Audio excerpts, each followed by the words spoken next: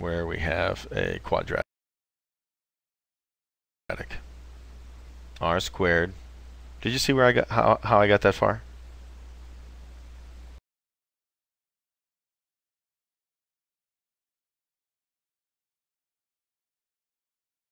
You're with me?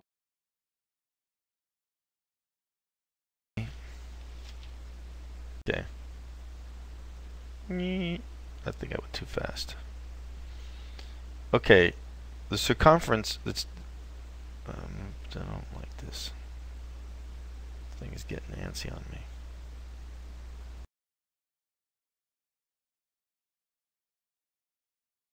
All I'm worried about is the surface area, and the surface area is 360 pi.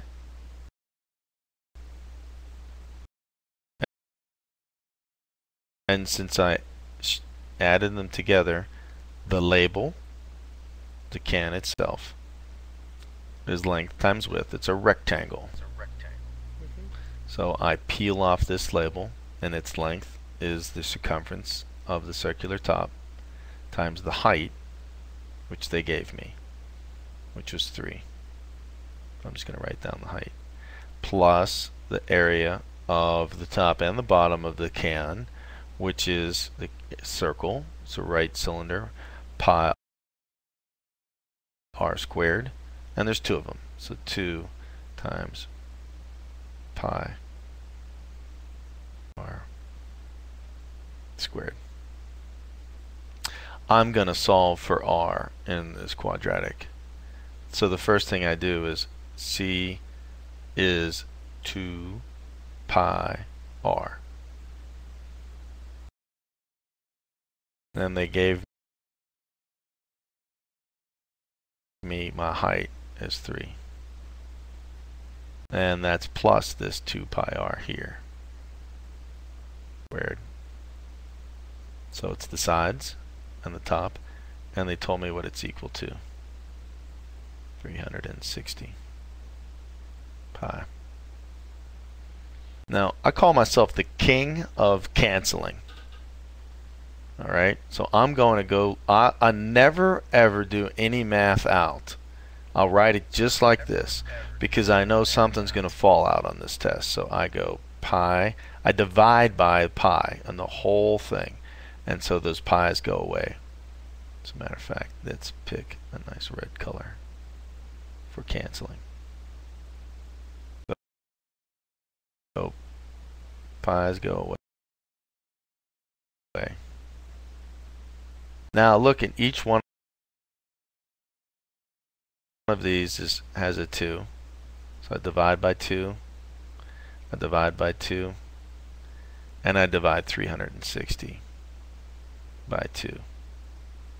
So my next step I have 180 is equal to 3r plus r squared. And they typically get down to the coefficient of the squared number, where if it's a x squared plus bx plus c, the a is almost always 1. You can use the quadratic formula, or you can factor. And what they're solving for is the radius. Alright, so if I factor this, I'll subtract 180 from both sides to get 0 over here, and I'm looking for the roots. So I get r squared plus 3r minus 180 equals 0.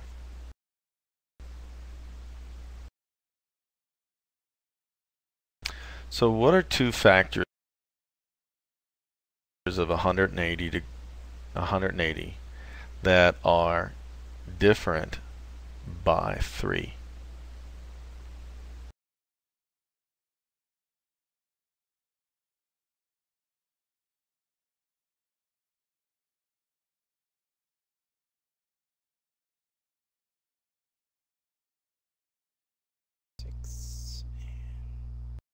What are the factors of 180? Let me give you a big hint. To differ by 3 and end in 0, I'm going to factor this down to r minus a small number, because that's negative, and r plus a big number, because my b term is positive. And the digits that they have to end in is 2 and 5. So 180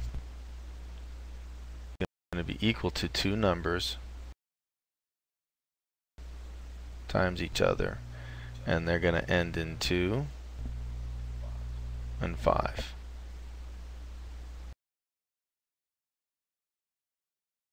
Two times 5 ends in 0. This is a big lesson. I should do a whole lesson on that last digit. These problems actually become very, very easy if you just remember the multiplying the last digits is what it gets to.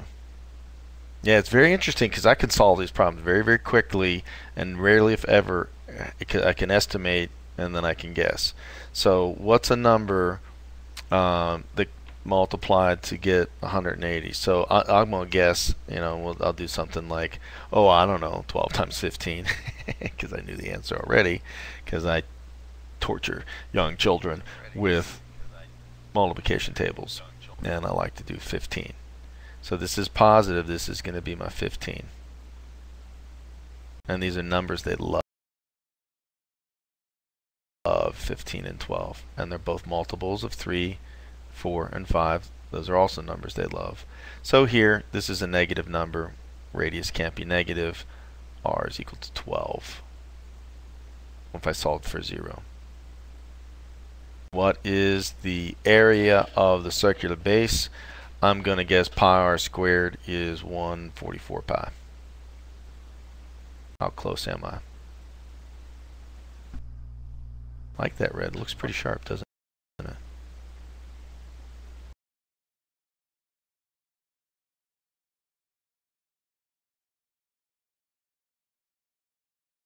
So let's plug that number back in. 24. Oh, diameter. You had area written here, yeah. If r equals 12, yeah. Then d equals 24. Correct. So let's plug that number back in.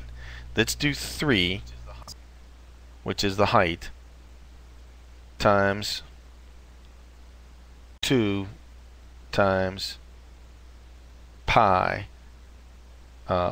2 times, excuse me, well, I'm losing my mind. 2 times 12.